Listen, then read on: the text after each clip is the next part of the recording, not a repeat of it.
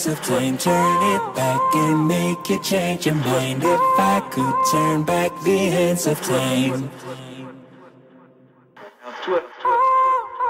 Baby, there are no more lies. I will promise that for life. Baby, look into my eyes. Maybe you can compromise.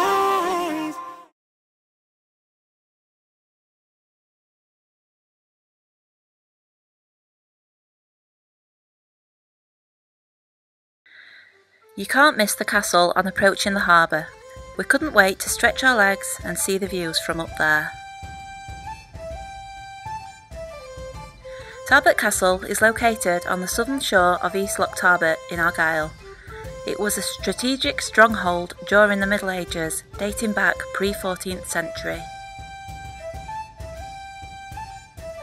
Above the picturesque village of Tarbert, the wooded hills offer panoramic views over the harbour and across Loch Fyne. Whichever trail you choose is scenic, taking you up to the rocky hillside, up over the moors, or a shorter trail with a fairy trail, especially interesting if you have little ones. All paths are well maintained, filled with wildflowers and wild garlic, giving off beautiful fresh scents. So, Port Tarbert, or Tarbert Marina, Tarbert really Place. Really pretty place. Kyle? Come on, get in. Anything that isn't pretty yet, have we? Tarbert, what do you think? Good. Good? Just come stretch our legs. Yeah, Have a for lovely a walk. It's beautiful. Found a stunning little walk.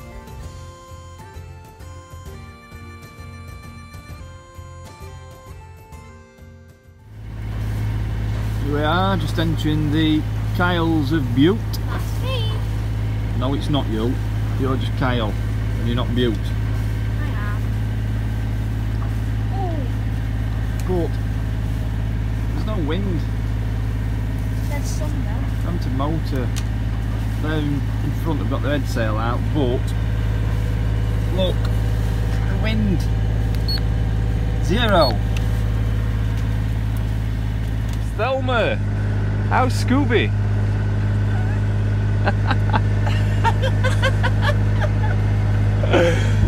What the? So look at my kiwis. You're free. Oh god. We have got so Being at sea is making them good delirious. Kyle, don't bruise them. Don't bruise your boobs. Why have I got airy nipples? Show us. Stop it. No, don't show us. Ah, lovely pair of kiwis. Oh. Just coming up the West Kyle. Round that corner where that ferry's going leads to East Kyle.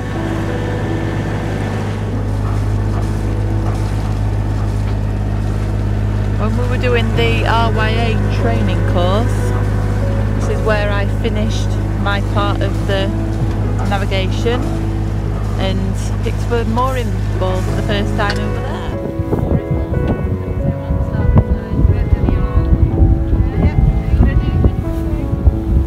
But we're doing it in reverse this time.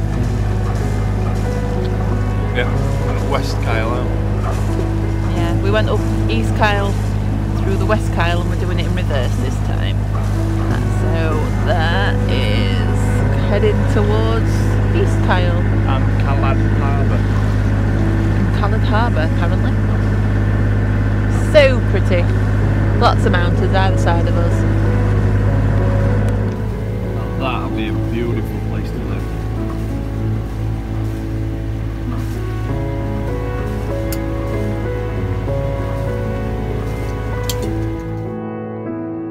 This is Callad Harbour. We really wanted to go into the harbour, but we wasn't sure on the depth, and our keel is 2 meters, so we've really got to be careful with depth. So we decided against going in, which is a shame, but a bit of local knowledge, and we would have been okay, I think. Skipper Hannah's got deja vu. But in reverse. But in reverse. I don't know if you can remember from episode whatever it was. When she came through this channel on our day skipper course.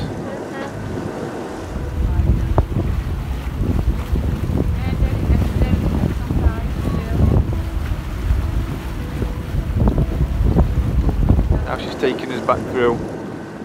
Ah, it looks wide now, that little boat's going through. 25 metres. And this Always kid eating. just does not stop eating. Doesn't stop. Everything.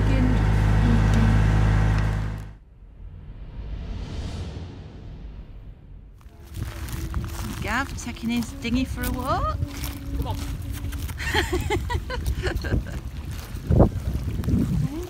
She is over there.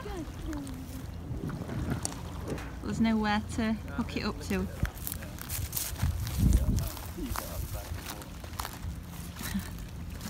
So another first for us. So she's still here when we come back.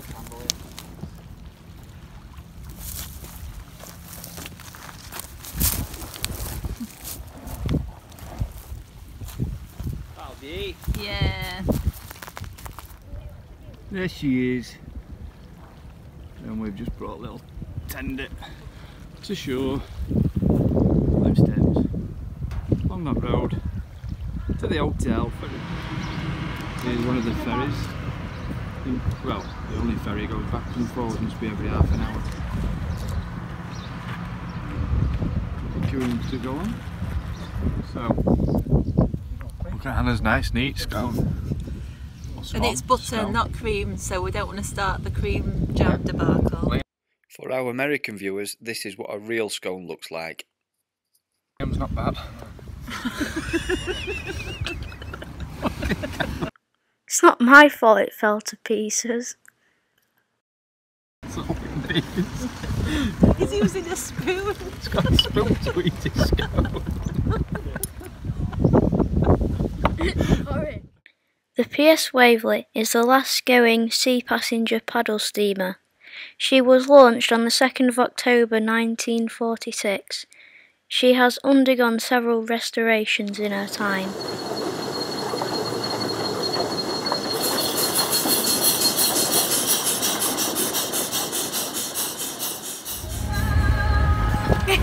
What are you doing? It's a good job you're clipped on, young man. I ain't going nowhere. You ain't going nowhere.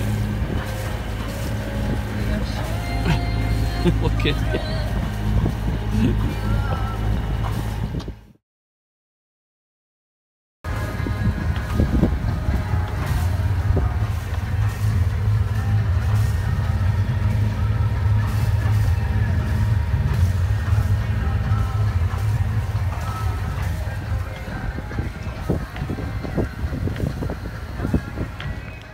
Due to heavy rain and strong winds coming over, we decide to leave Collintrave and head for the shelter of Largs Marina. Then we can decide on our next plans. So, turns out we're in a bit of a dilemma. Explain.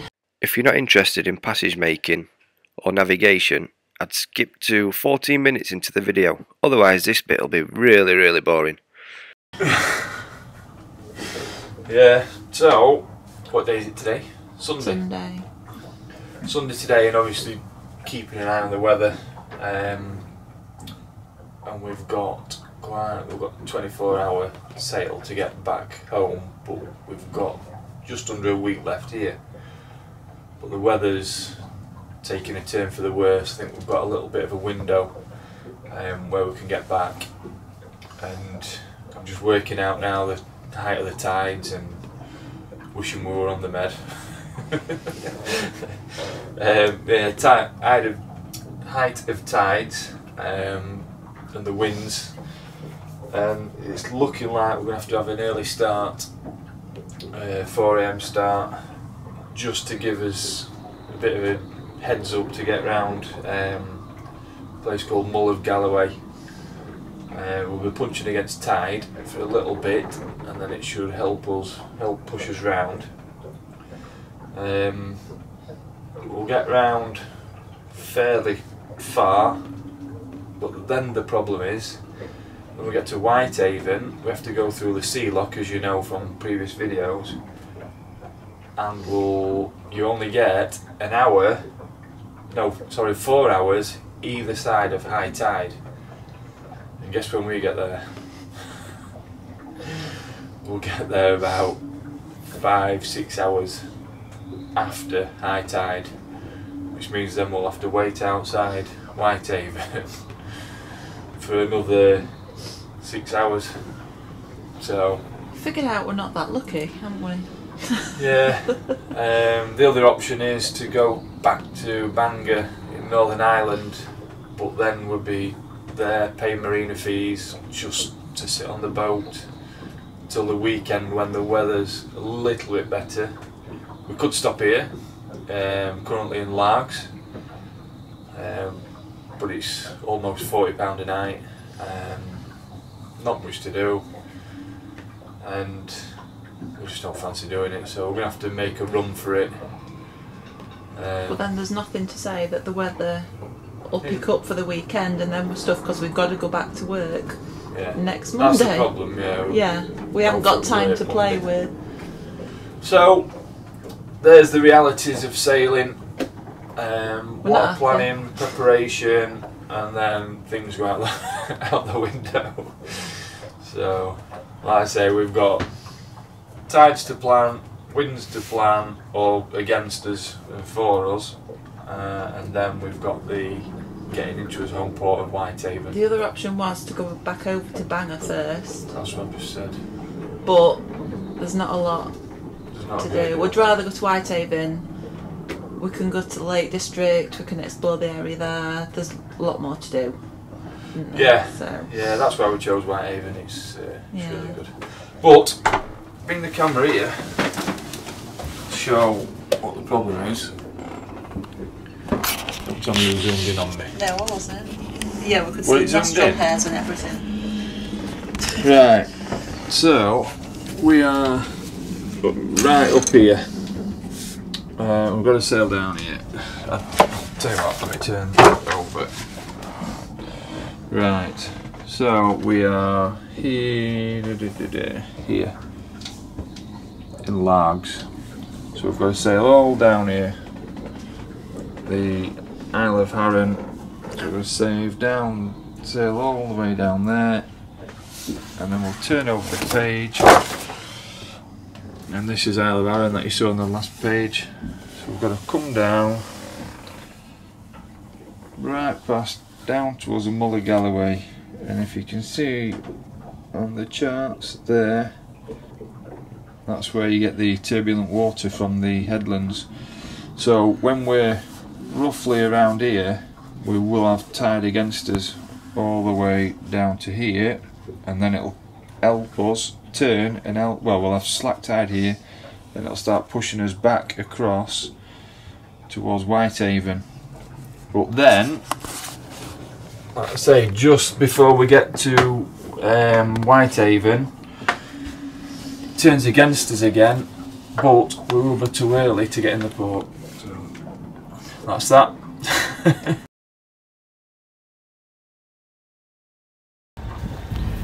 Well, it's a 4:30, well 4 o'clock get up, out and organised for our 4, just before 5 o'clock, and we're out in the channel, and it's drizzly. It actually looks lighter than what it is on here. We're up, Liam's helped, there's Anna. Liam's helped us get out, untied and everything, and he's gone back to bed. So the big race now to get round the Mull of Galloway with the tide. So we've done 15 nautical miles of the 120 we've got to do. Not much out here. Anna's down there just doing a fix where we are. Doing the log we do every hour. And I see where we are on the chart. Just keep tabs of where we are. I know we've got a Navionics, but always good to have it on paper. Well, that's the first, Anna. What? Just had to take sails down, or the head sail down, we've left main up. because we're making too much ground up. Something we've never done before. I'll show you, I'll put a little clip on, or a little explanation of why we've made too much ground up and what we've got to wait for. And then it should all make sense to you. So here it is, look now. With good winds, we'd made really good boat speed, so we had to slow the boat down the Dumfries of Galloway coast. Here you can see in this little clip that I've made showing you the tides. The tidal flow in the main channel was against us, but I knew if I hugged close to land there was a really mild tide taking us round. We're halfway home, nearly home, or nearly to Whitehaven. We've got Mull of Galloway behind. We've got Hannah asleep there, wrapped up. Kyle asleep. They're wrapped up. Lucky them.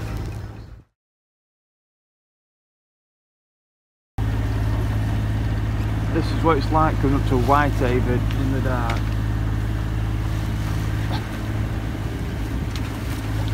There, you might just see a red line. Zoom more.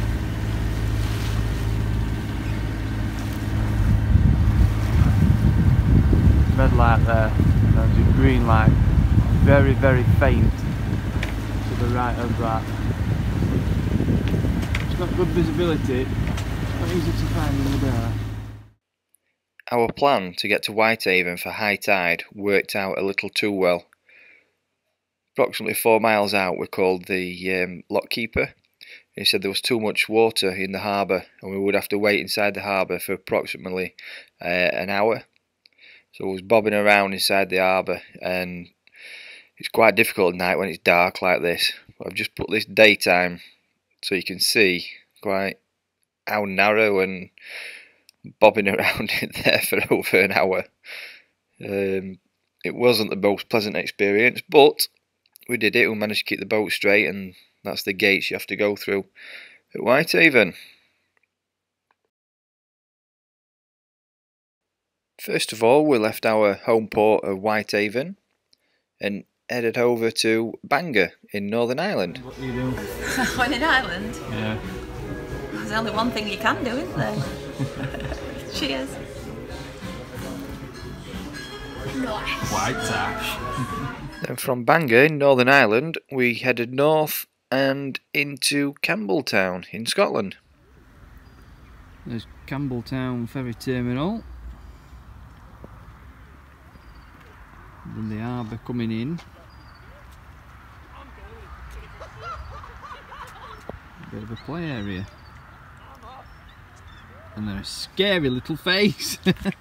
From Campbelltown we had a very short sail to Loch Ranza on the Isle of Arran. Sat in the pub and only Ed Sheeran's come in.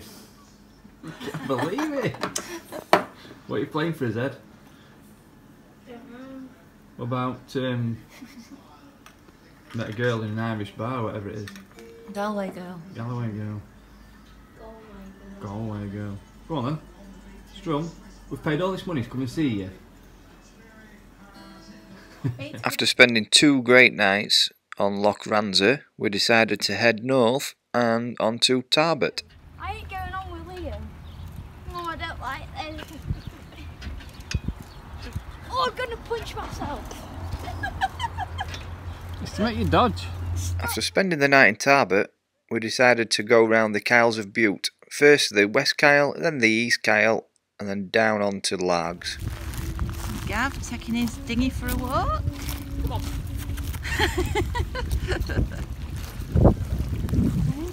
She is over there. We spent 2 days in Largs waiting for the weather to turn in our favour before heading south and back down to Whitehaven. Captain Kyle here. I've just started a new YouTube channel. If you want to, go and check it out.